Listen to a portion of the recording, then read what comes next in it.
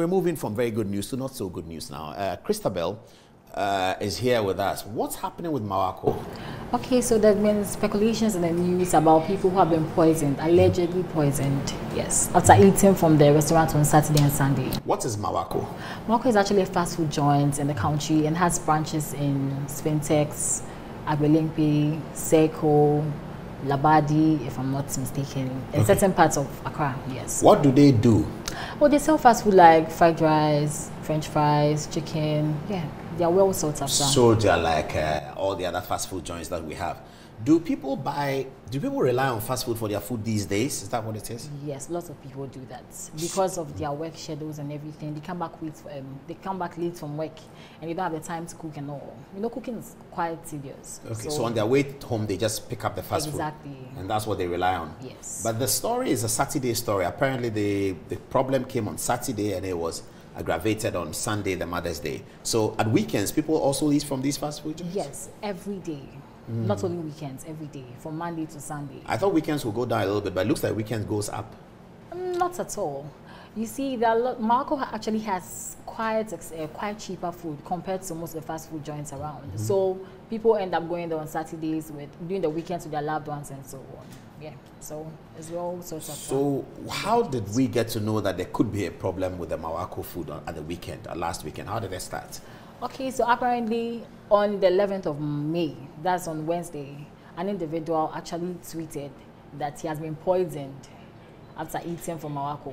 That is when people ended up tweeting alongside, stating their grievance and everything. That's how the whole thing escalated. So they related to the tweet? Yes. That they also find themselves in similar position? Exactly. We had certain health officers come out to also say that they've witnessed, I remember one particular health officer, I don't know if she's a nurse or a doctor, she came out to say that 5 children have reported to the hospital and have been admitted as well concerning the same situation. Oh, children? Yes, children. So their parents must have bought the food for them? Exactly. I see. So how many people have been hospitalized? What is the latest? What's happening? Do we know? We don't have actual figures, but it should be almost 20 or even more. That I can't tell. But they said Marwako was paying for their hospital bills. Is that correct? Yes. What have they done? They footed a bill of over 70,000 Ghana cedis. That's how much they've paid so far for all the people. Yes. I see. So at least no one has died yet. No one has died yet. Okay, so so the East Legon branch of Marwako has been closed down. Yes, the East Legon by the branch. FDA. Is that where it occurred in the main, or it was in other Marwako places, or East Legon was the main one? That's actually where lots of people are reporting the incident from. Most of the people reporting the incidents of being poisoned actually made mention of the fact that they ate there, not other branches, but that particular branch.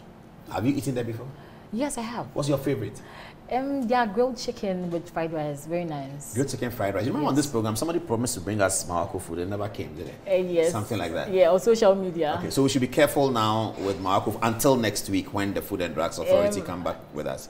Yes. But is their food nice? Their food is actually nice. Better than their competitors? That I can't say. Okay, you don't eat from their competitors. Do they have like club sandwich? Not or sandwich? I don't think so. They just have rice, fried chicken. Yes. Do they have yam chips? Yes, they do. Do they have contemporary stew? Not that they I know. Don't. All right, I'll leave it there. Okay, we hope that the people who had the difficulty with food poisoning will recover very quickly and then they can get back to it. Thank you very much, Christabel, for the information. That was Christabel Damoah, who gave us the information on Marwako.